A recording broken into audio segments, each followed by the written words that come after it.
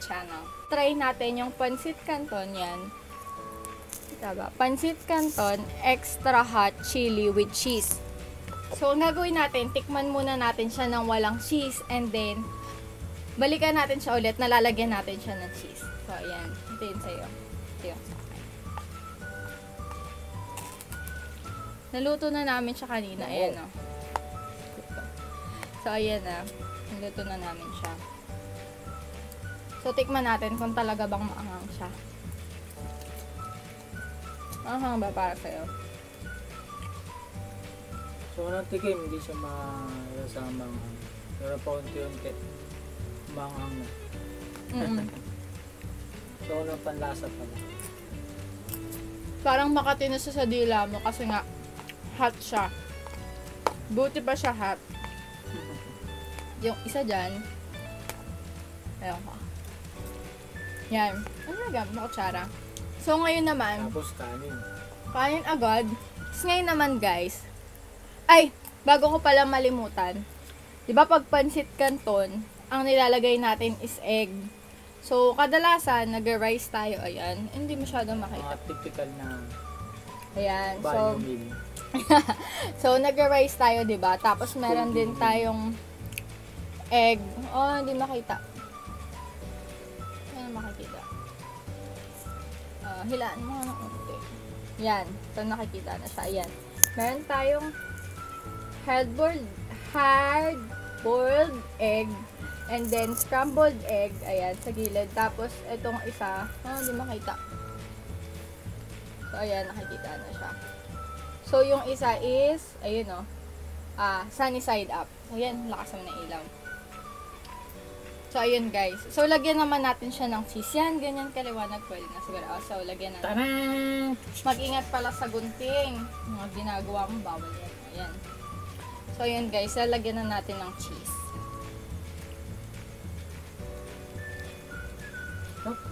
Kalat. Kamay nga. Kamuyin natin kung talagang legit ba siya na cheese. Para siyang ano makaamoy nito? Keso o okay na cheese? Kung alam mo yung okay na cheese, yun yung isa sa mga pinakamurang cheese na ginagamit sa cheese stick. Kamoy ba? Cheese whiz. Kamoy din ang cheese whiz? Oo nga. Basket cheese whiz. So, eto, pakita ko sa inyo. Ayan, o. So, ayan siya. Para siyang, ano. So, ilagay na natin siya dito. Ayan.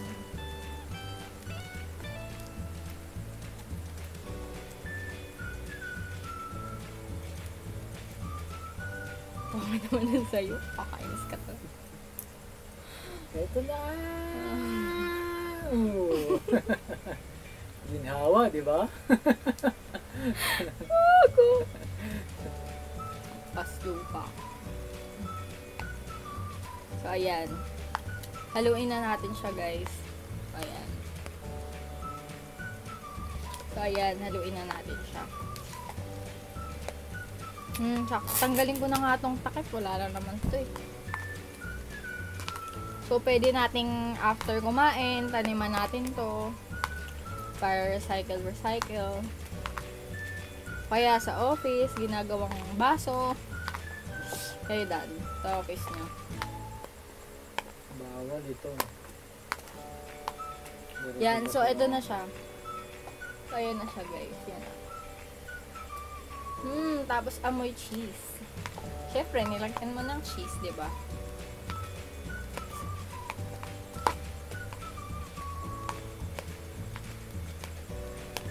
So, ayan na. Ang lasa. Tanggalin mo na yan para makita ka tsaka yung tigyawat mo. Ang lasa. Pangit ba? Hindi naman masarap. Sarap. Ang lasa. Lasang- Talk shit ka. Lasang cheese. Lasang cheese. So, ito na yung sa atin. Siyempre, cheese na nilagay mo lang. So, ayan na guys. Tikman natin yan. Ito. Pero,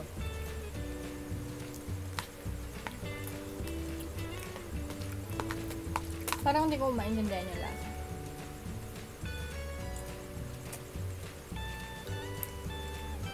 Parang medyo nabawasan yung anghang niya. Parang cheese yung una mong matitikman, no? Tapos, sa panga. Para siyang hot and spicy. Lagyan mo na dito. Ayan. So, para nga siyang hot and chili pala. Tapos, nilagyan mo siya ng cheese na cheese whiz nga. No? Ayan. Tapos ngayon, ay, may balat pa. Ako gusto ko kasi ito. Ganito. Ayan.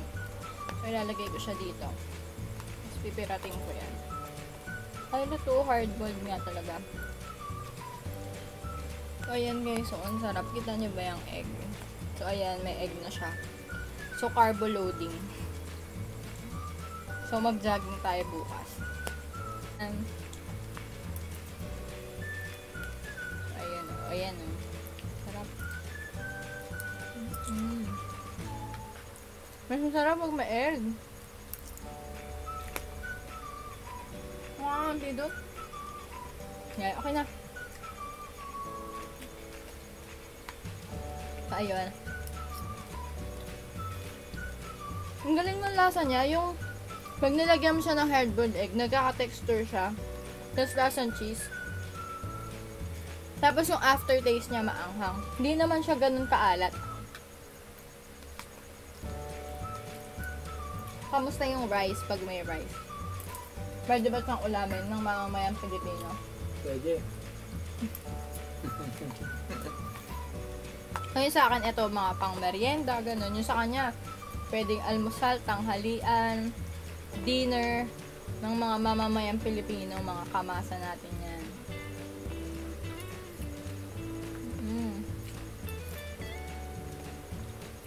Ngayon kanin, paano sa may kanin? So, guys, rice. Masarap nga siyang ulamin. No? Nag-level up yung typical na Pancit Canton with rice, with egg. Bago yung lasa niya. Shoutout nga pala dyan sa mga estudyante ng engineering na ang merienda ay Pancit Canton and rice ng Tio Pitagig. Yung pagkapasok, Pancit Canton agad. Bago umuwi, Pancit Canton ulit. So, ayun nga pala guys, sa hindi nakakaalam. Graduate kami ng engineering sa Tio Pitagig. Ayun. Parehas kaming ECE. Pero hindi kami magka-batch. Una akong graduate sa kanya. Mas patanda siya eh. Wow ah! Nagsalita, itsura pa lang naman, di ba?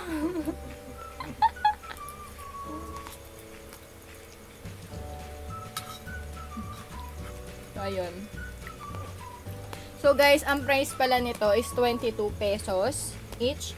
Tapos, sa SM Save, sa mga SM Save Malls or hypermarket ko lang siya nakita. Kasi sa mga Landmark, Shopwise, All Day, wala sila. Hindi ko alam kung bakit. Mag-dispatch na po kayo sa ibang mga grocery stores and hypermarket. Pero ang galing niya, no?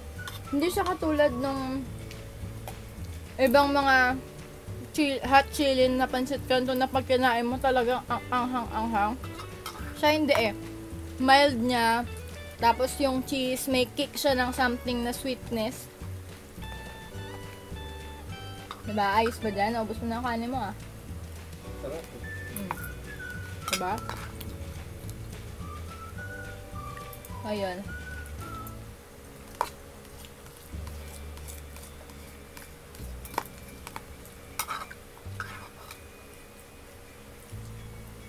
Enjoy.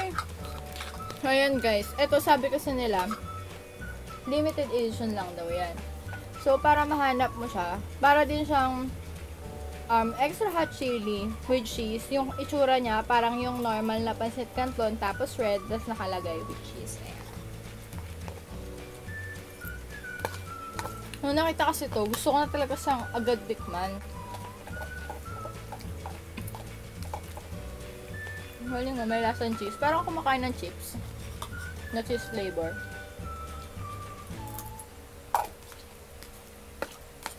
Nasa ka na? Meron. Sarap. ganun? Parang puro ano yung ipin mo. Ako nga din.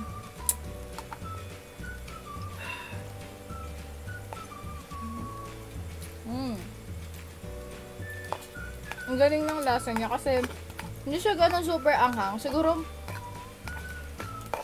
maanghang talaga yung ano, yung hot chili lang talaga. Yun, maanghang talaga yun. Ito hindi kaya mo. Tapos, nagutom ka sa office. Tapos, meron ka na to sa locker mo. O kaya may mga office mate ka na nagtitinda ng ganito. Lalagyan mo lang ng mainit na tubig. Tapos, i-drain. Tapos, lalagyan ng mga seasonings and yung mga gulay-gulay niya. Okay na. Nakabusog din. So, ayan guys. End na naman yung video kasi tapos na kaming kumain. So, kung hindi ka pa nakakapag-subscribe ay Subscribe ka na. so yun. Guys, share mo na din to sa mga taong hindi pa nakakatikim ng Pancit Canton hot chili with cheese. And then, i-like mo na rin para malaman ko na nagustuhan mo. And thank you for watching. Bye-bye. Bye-bye. Kiss dad. Kiss.